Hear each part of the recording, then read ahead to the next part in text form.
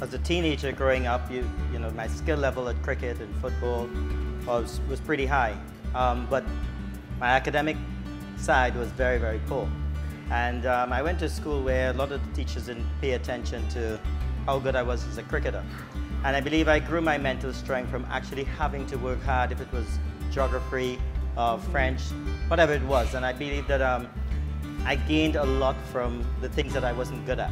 And I believe today that I owe a lot of gratitude to my teachers that felt that, listen, you might be a cricketer, but that's only going to be a very short time.